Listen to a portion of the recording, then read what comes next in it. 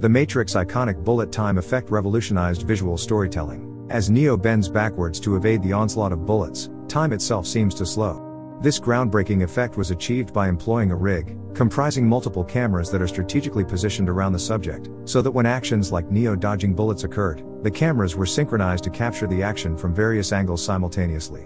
This setup froze the moment in time, allowing for a 360-degree view of the scene. By stitching these multiple images together, the filmmakers created a seamless and mesmerizing slow-motion sequence. This gave viewers the sensation of the action dramatically slowing down, while the camera seemingly moved around the suspended moment, providing a surreal and visually stunning perspective. The bullet time effect not only became synonymous with The Matrix, but also set a new standard for visual effects in cinema.